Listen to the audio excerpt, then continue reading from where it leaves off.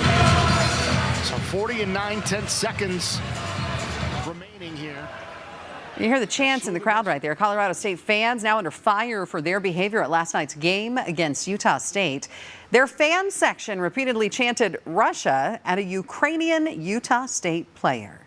Fox 13 News reporter Emily Tenser spoke to a Ukrainian former Utah State athlete on how this behavior is bigger than sports.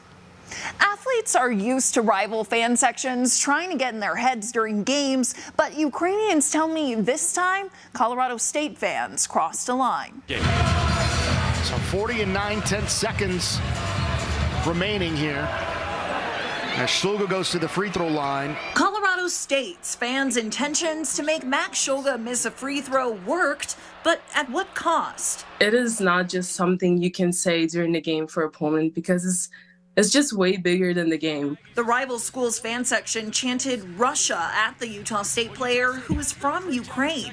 Christina Frank, a former Utah State volleyball player, is also Ukrainian. She says this behavior is ignorant. Especially Max, I know, especially with his family being in Kiev, how hard it is for him. And saying something like that is not just affects the game, but it really affects your life.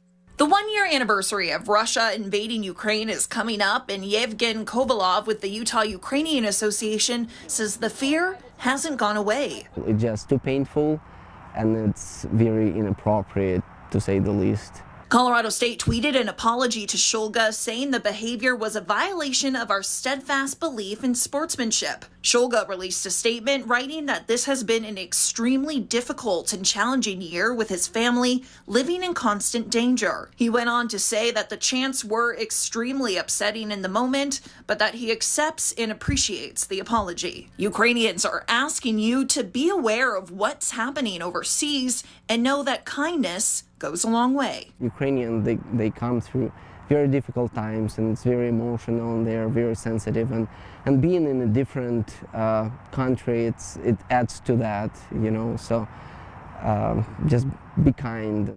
Utah State and its athletics department also released a statement calling Saturday night's behavior inappropriate and unacceptable. The university says it appreciates the Colorado State administration and basketball staff for not condoning such behavior.